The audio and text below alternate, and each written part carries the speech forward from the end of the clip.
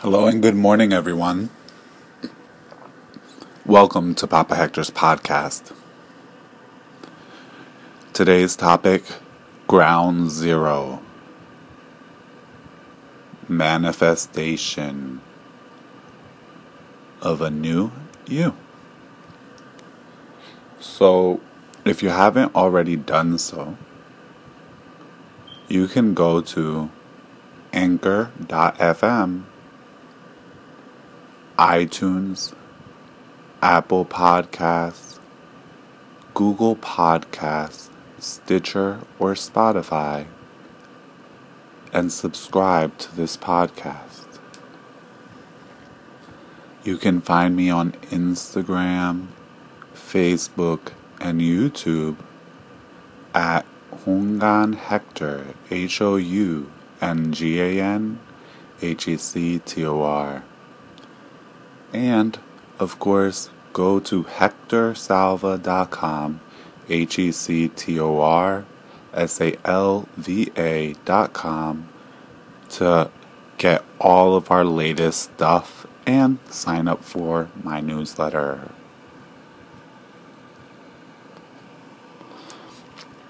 So, today is actually January 4th, 2020. So first and foremost, Happy New Year to all of you. And as many people in the new year have done, and you may be doing as well, many people like to start their New Year's with a New Year's resolution. A new year in making a new you.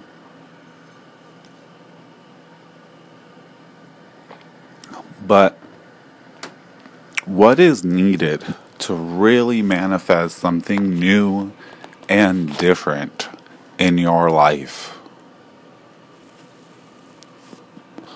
So let me tell you first about a place that I like to call Ground Zero. Ground Zero is a world, a realm, within the spiritual worlds, within the spiritual realms in the astral plane.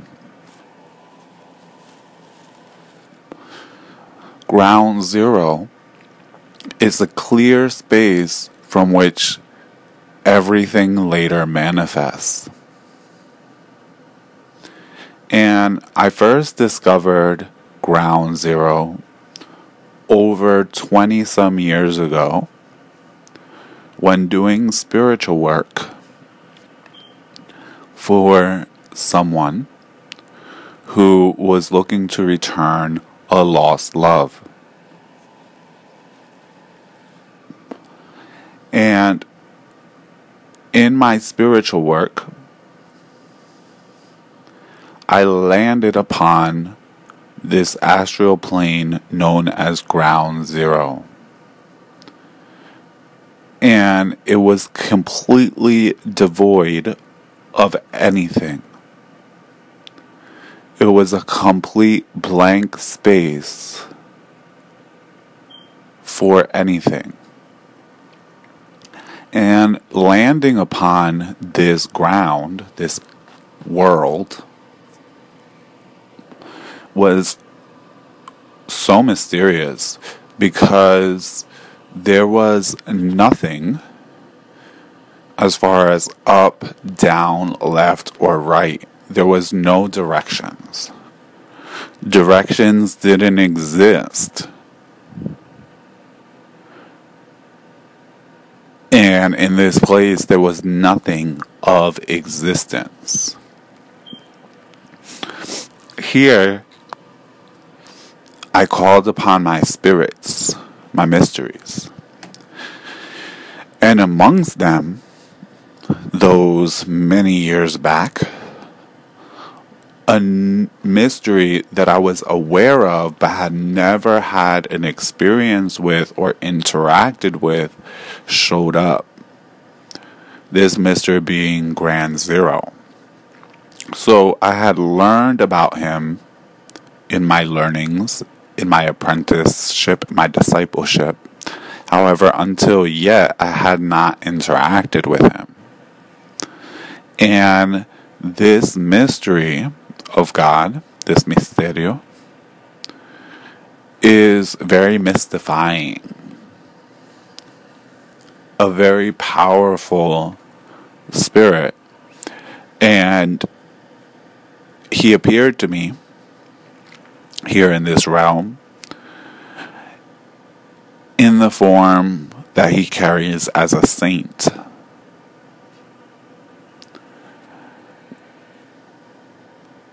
So when I saw that saint, I recognized the saint. However, it didn't click to me who it was in that moment. Because ground zero can be very disorienting place. So I heard his name like thunder clamoring around me in this silent space known as ground zero. And suddenly, like thunderclaps, his name as a misterio, Grand Zero, came out. And I knew who I was dealing with. At that point, I still didn't know what to call this new location that I landed at. And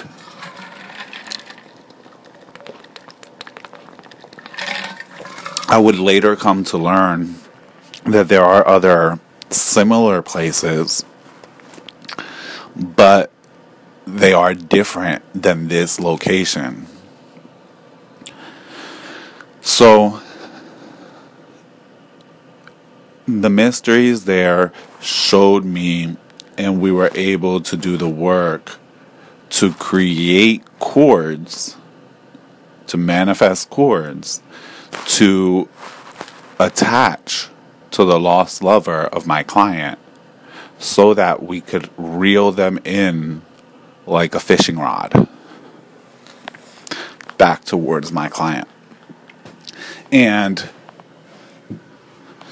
it was quite a amazing process, because going from the creation of the chords, we had to go into another realm, okay? A very common spiritual realm, the realm of where one can find human spirits. And I had to go and in search of my client's lost love, who I eventually found, and place the end of the hook into him. Then return to ground zero. At which point, from that point of return to ground zero, I could then exit the space and use what had been set in place, these hooks and these cords, to start to reel this person back in towards my client. And many lessons have come since that time from ground zero. And I've ended up showing up there spiritually many times, willingly and unwillingly, intentionally and unintentionally. However, one thing that ground zero teaches you, okay, is that in order to manifest something new,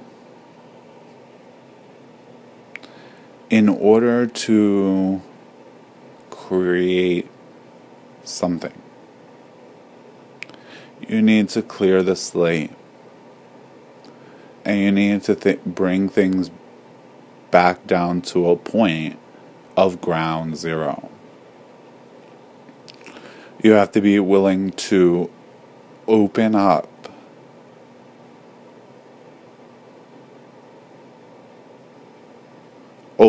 completely in that space so that new paths can become opened for you. new knowledge, new awareness, and new wisdom can spring forward for you. And in this place of ground zero,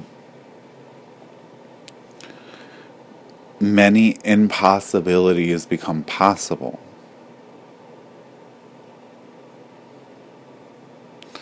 And that which is probable can become. But many times when people go about making changes and manifesting change, such as New Year's resolutions,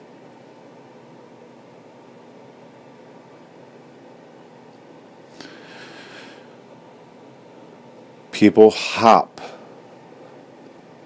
they run. Just like with many, let's say, New Year's resolutions to lose weight, people run to the extreme opposite end, trying to go from 0 to 100 real quick, which is why it's well known that gym memberships go up in the new year. The gym becomes packed. There's hardly any parking. You have to wait to get on any machine. But then by February, mid-February, the gym has returned to its normal activity, normal amount of people coming, kind of like its normal flow. Because early on in the year, everyone starts, going and working out 6 times a week and really working really hard towards their goal. But oftentimes, that initial drive lacks what's needed behind it in order to continue its movement forward. And then people run out of steam.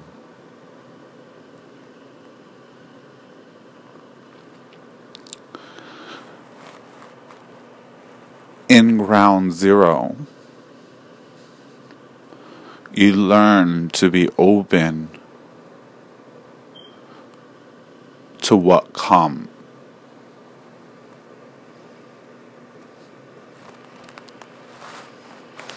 And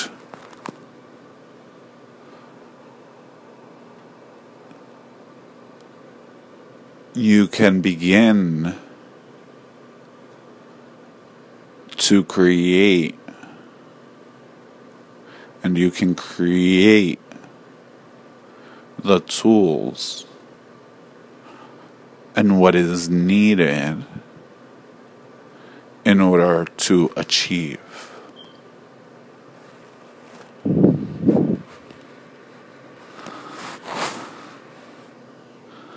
But the beauty of ground zero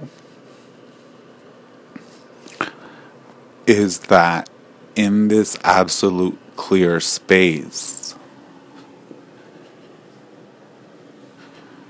anything and everything becomes possible.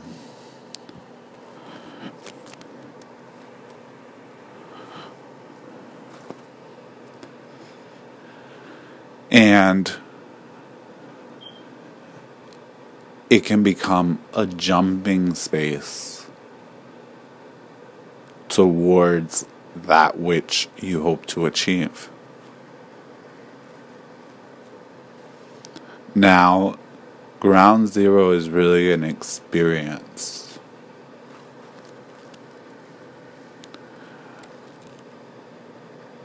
It is not something that you'll totally be able to fully absorb if you haven't experienced ground zero.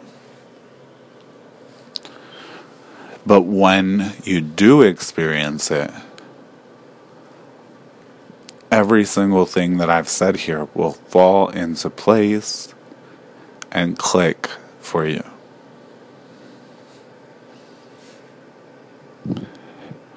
Ground zero is a popular place for advanced and unraveled spiritual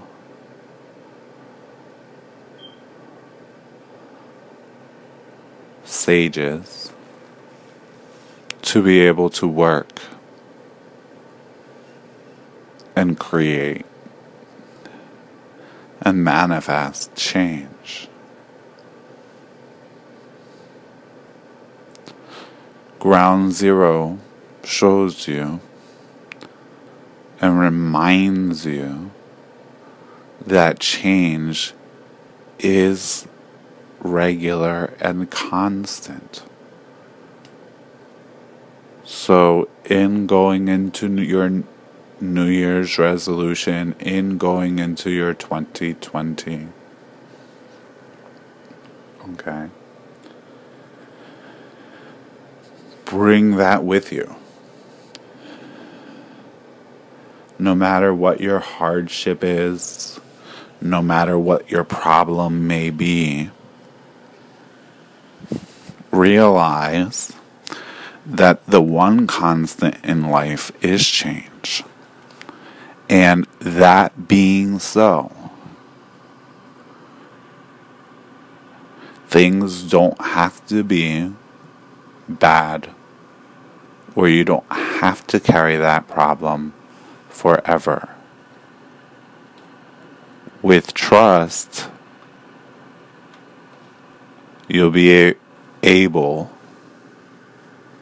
to bring forward that knowing that change is constant and does happen.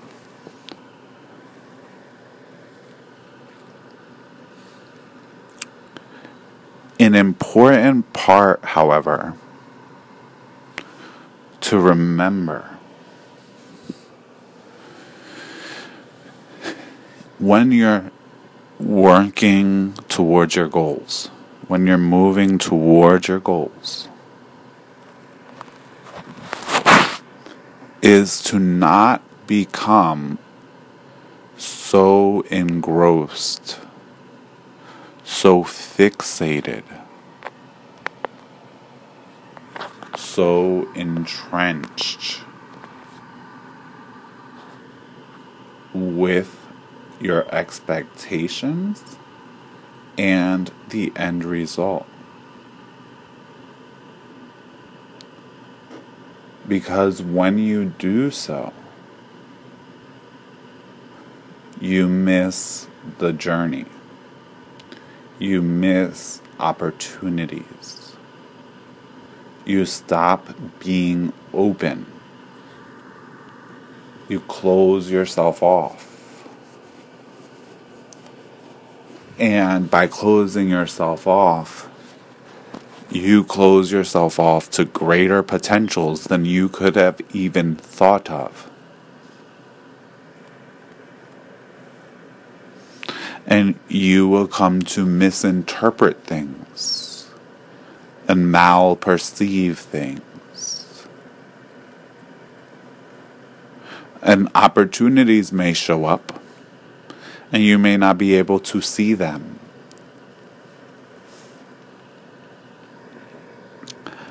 By becoming too tied up with your expectations and your goal, you don't allow free flow.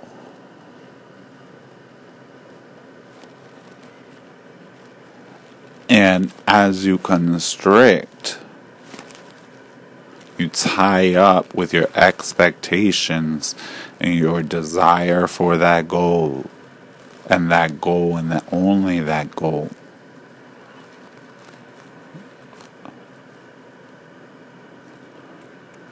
You begin to constrict and choke the life out of what you're trying to create.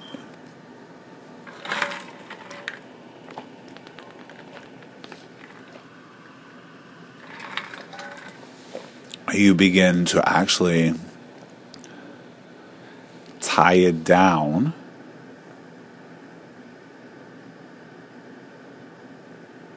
so that it's not free to manifest and exist.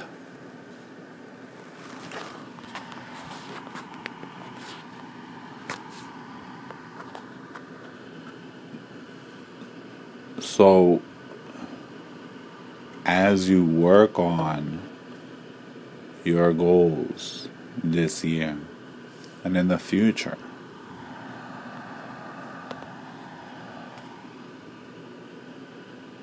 you need to allow space for the journey and the transformations and the changes and the shifts and what needs to happen to take place. You want to allow for things to come as they will and see them clearly. One of the teachings that we learn from the space of ground zero and the mystery of ground zero is that things need space. You need to allow space and allow space for things to come into being.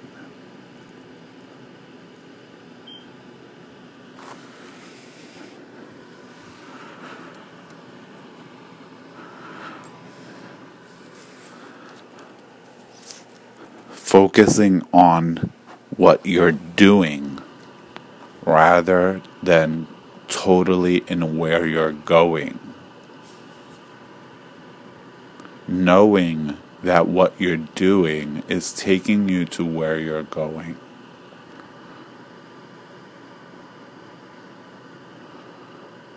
But by focusing on what you're doing, rather than the expectation and the end result, you'll gain more. The journey will be funner. It will be better. It will be happier. And there will be more opportunity and more open doors.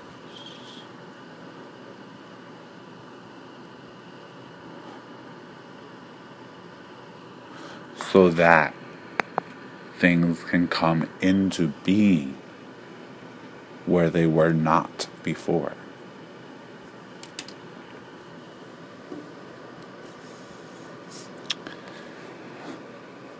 So, as always, I hope that this podcast has illuminated for you, for you some things, some knowledge, some wisdom, and helped you. And we wish you the best. Have a very happy New Year, a very happy 2020. Just if you're unaware, would like to make you aware that this May 1st, 2020, my book on the 21 divisions, Mysteries and Magic of Dominican Voodoo, will be coming out. You can obtain it on Barnes & Nobles, Amazon.com, and IndieBound. It is already available for pre-order, and you're definitely going to want to order your copy now, because they say that the order is already gotten very large and you want to be a part of that first batch. So that's A. B is check us out. Upcoming, we have it on Facebook. Upcoming February 2020. We are having a ceremony February 1st, 2020 for the spirits.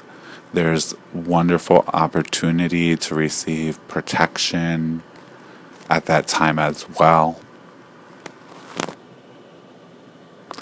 And lastly, as always, make sure that you subscribe so that you can be the first to get my newest stuff here on this podcast. And you can check us out on iTunes, Apple Podcasts, Google Podcasts, Anchor.fm, Stitcher, or Spotify. However, check out our site, HECTORSALVA.com, where you can sign up for my newsletter, where generally I try to send out a newsletter blast on everything that we do shortly after doing it. And we're on YouTube, Instagram, and Facebook, of course. So keep the faith and happy 2020.